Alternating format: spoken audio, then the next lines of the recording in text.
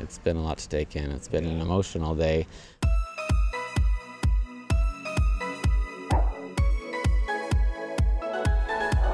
Welcome to the city of Ypres, here in the Flanders region of Belgium. And we're surrounded by the Ypres salient battlefields. That's right, that's where a lot of these cemeteries and memorials and museums are that honor the battles that took place here during the First World War. Which ended 100 years ago this fall.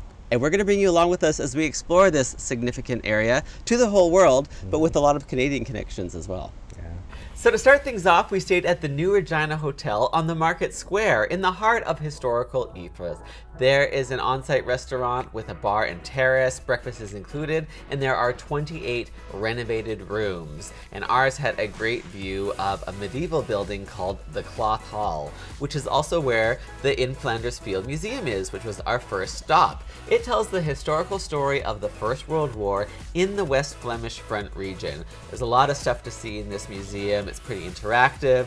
It was opened in 1998 and kind of serves as the last great witness of the Great War. And then from there we went to the Essex Farm Cemetery. This is where Lieutenant Colonel John McCrae of the Canadian Army Medical Corps wrote the poem In Flanders Fields in May 1915, and where a month before that the guns of the 1st Canadian Artillery Brigade stood.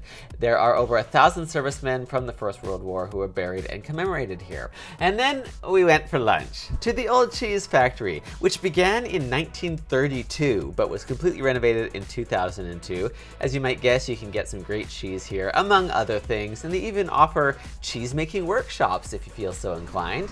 And now we're at the St. Julian Memorial, Better known as the Brooding Soldier. And it commemorates the Canadians who fought in the Second Battle of Ypres.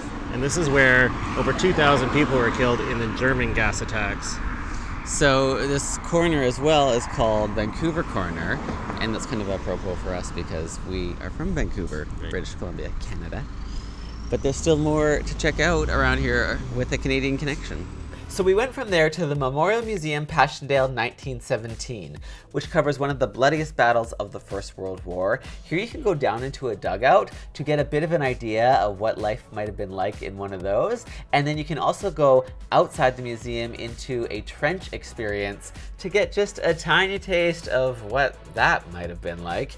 And then from there we went to the Tynecott Cemetery, which is the largest Commonwealth War Graves Commission cemetery in the world, now the resting place for almost 12,000 servicemen of the British Empire. This area was the scene of the Third Battle of Ypres, which is also known as the Battle of Passchendaele.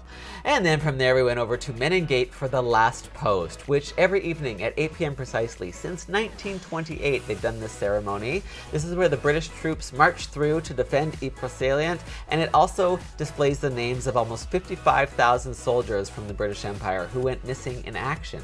And then from there we went for dinner at Les Halles Market Cafe, which is located opposite of the Town Hall Museum building. It's got sort of a casual cafe atmosphere with some original dishes, some classic dishes, and of course some delicious Belgian desserts. So our day in Ypres here in Flanders has come to an end.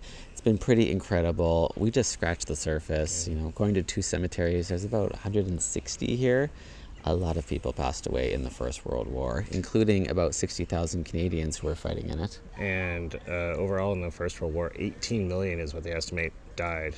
Yeah, so it's been a lot to take in. It's been an emotional day, but I'm very grateful to be here to experience this, and also just grateful to be around. Thanks to everybody's sacrifice here on the 100th anniversary of the end of the First World War.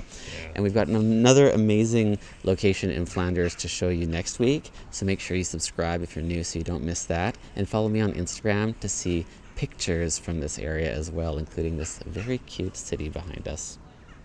Bye. Bye.